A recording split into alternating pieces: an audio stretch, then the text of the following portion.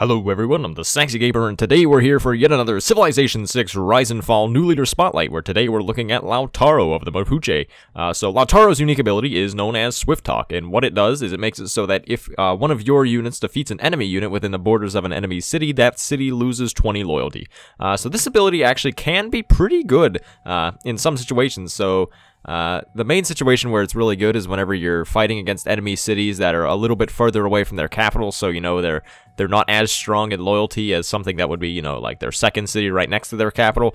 So Swift Talk actually can be nice. You know, you kill a unit or two, and next thing you know, the city flips to independent, and you can conquer it real fast.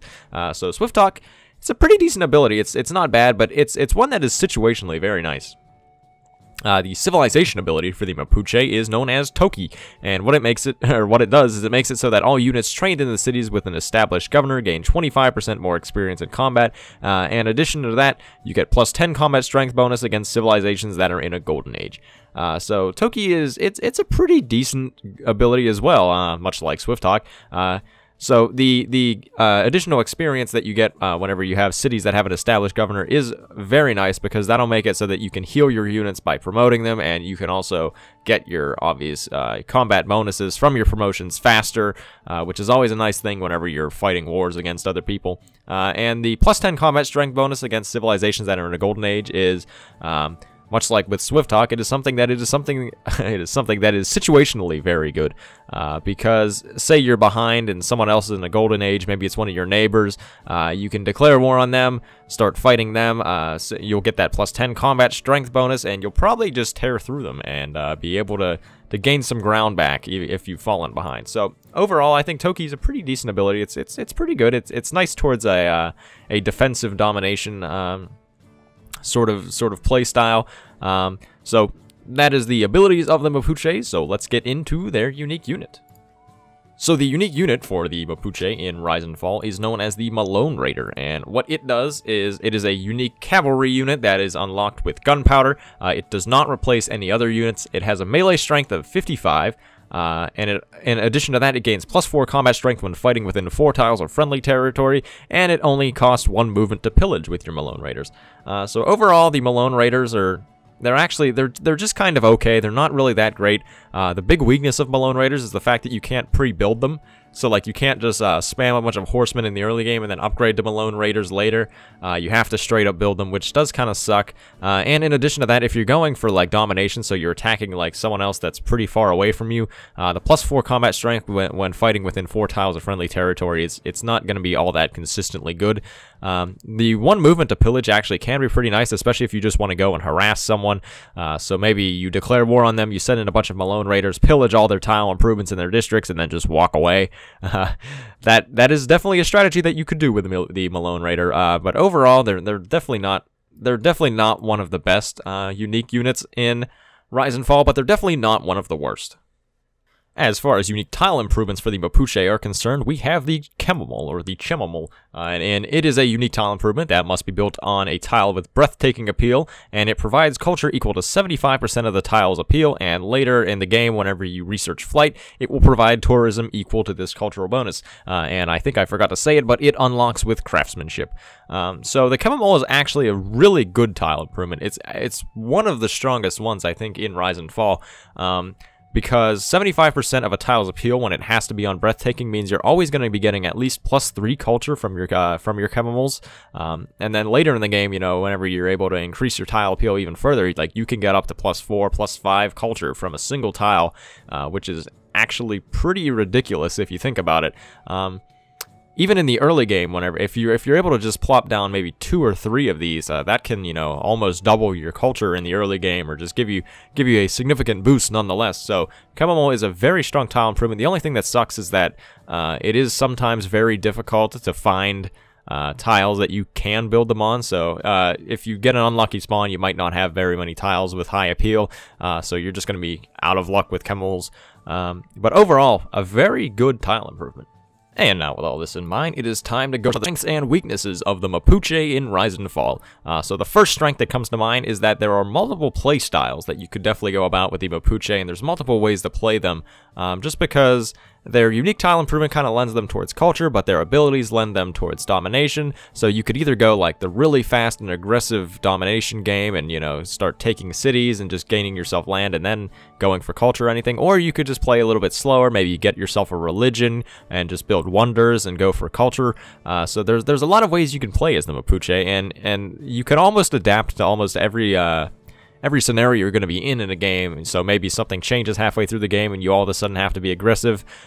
You definitely could. Or maybe you've been aggressive and you're ready to just settle down and start spamming out chemicals. That's another thing you could do as well. So there's a lot of ways you could play the Mapuche, and for that reason, I think that's a definite strength of them. Kind of along those lines, they have a very good tile improvement. The Chamomile is super strong, especially in the early game whenever it can get you just a ton of culture to just help you speed through civics, and then later in the game whenever you get flight, it pretty much functions as more seaside resorts, so that can help you just spam out tourism and get you that much closer to a culture victory. So very strong tile improvement for the Mapuche.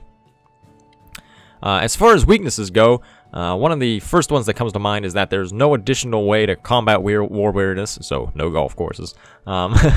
So if you are going to go domination as the Mapuche, one of the things that sucks is that you don't have like any unique tile improvement or district building or anything that will provide additional amenities, so you are going to be stuck with combat war weariness. So that's just something to think about. You could always just plop down a few more entertainment complexes and deal with it, as most civilizations do. But it does kind of just suck that they don't have that, you know, that extra step to make them that much better in domination. And the other weakness of them is that it is sometimes difficult to find tiles with high enough appeal for your chemomoles. So just along those lines, it's just kind of, they're very spawn dependent on how good they can be in a game. They do seem to have spawn bias towards hills and mountains, which is good because that mountains provide a lot of appeal. So a lot of the times it's not a problem, but sometimes you can get games where you just can't place down your chemomoles, so pretty much most of your options for your culture strength go away. So that's just something to think about if you're planning on playing the Mapuche. And finally, it is time to Mapuche tier rankings. So the series is we give each civilization tier rankings and each of the 4 victory types. I ignore score. So we just have domination, culture, science, and religion, and we also have an overall category that takes into account all 4 victory types, as well as other factors such as, you know, like ability to grow or versatility or things such as that. So without further ado, let's get right into the tier rankings with the Mapuche. So as far as domination goes, I think they are deserving of an A in domination. They have abilities that complement a domination playstyle. They definitely have the ability to go for a domination playstyle. The additional experience that their units can gain if they've been produced in a city that has an established governor is very nice for fighting other things. So for that reason, I think they are deserving of an A in domination.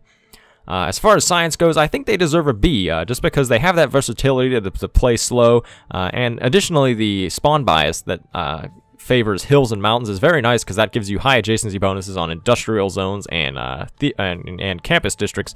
So that can help you just, you know, produce some additional science in production to get you going towards a science victory. So overall, I think they do deserve the B in science. As far as culture goes, they are definitely deserving of an A in culture, if for no other reason than the chemomoles being so good. They definitely aren't deserving of an S tier because I really wish that they did have one ability that would, you know, help their culture game, but unfortunately they are both domination focused in their abilities. But the chemomoles are really nice. They can help you speed through civics. They can help you bolster your tourism in the late game, and overall, you do have the ability to play whatever playstyle you want, so you could play a slow culture game, you could play a fast culture game, anything you really want to do, you could do it with the Mapuche, so for that reason, they deserve an A. And lastly, we have religion, which I think they deserve a B in religion, very similar to the reasons that I gave them for science. They just they have the versatility to play that style, so they could play the slow religion game, they could synergize religion and culture, in any way, so that would definitely be a slower play style for them, but you could synergize with religion and culture, you know, have your religion get you more culture bonuses, and then, you know, just keep spreading your religion, and then maybe you'll either get a culture or a religion victory, so either or. Either way, they just have the versatility they need to play religion, and they're not necessarily locked into any, you know, playstyle that would hurt religion. So for that reason, I think they deserve a B. And as far as their overall ranking goes, I think they are deserving of an A. Just if for no other reason than the versatility that they have to really do just whatever they want in a game. They really don't have any things that negatively affect them in like any way.